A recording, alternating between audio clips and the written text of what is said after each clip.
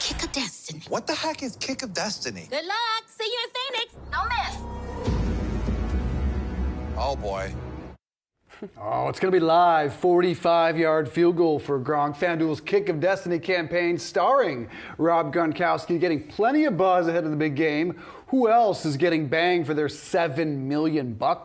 John Connors is the co-founder and CEO of marketing and communications agency Boathouse. He joins us now. John, good to see you, man. So last year was labeled the Crypto Bowl. How significant a presence is gambling making? Did they replace crypto? Yeah, I think to your point, this year is going to be the booze, chips, and gambling bowl all combined. And I love the fact that you led with Gronk.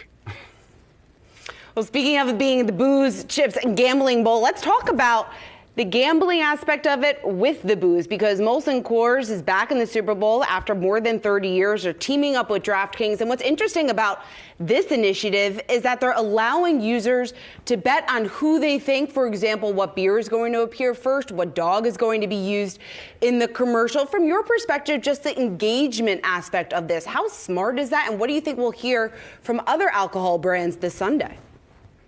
Yeah, I mean, I think to your point, it can't separate gambling from the Super Bowl, right? And so the ability to kind of make that brand connection and to get that engagement, these days everyone's trying to figure out how they can drive up that engagement value, how they can drive up that social value, how they can drive up the conversation.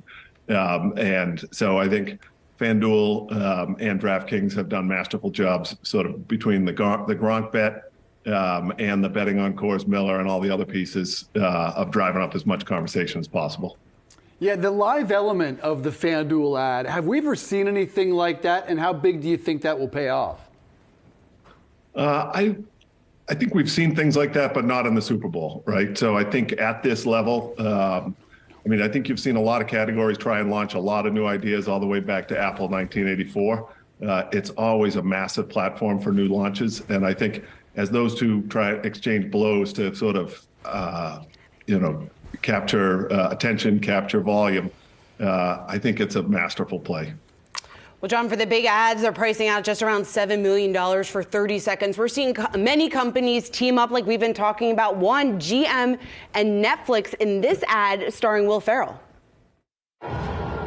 General Motors is going electric, and Netflix is joining in by including more EVs in their movies and shows. Least they can do. So if you're going to get swarmed by an army of the dead, why not get swarmed in an EV? No! I said no biting. Or if you're being voluntarily kidnapped, why not be kidnapped in an EV? What's that scent? Is it pine? So GM teaming up with Netflix, trying to push their EVs, take them more mainstream. What do you think of this strategy, a big streamer teaming up with an automaker?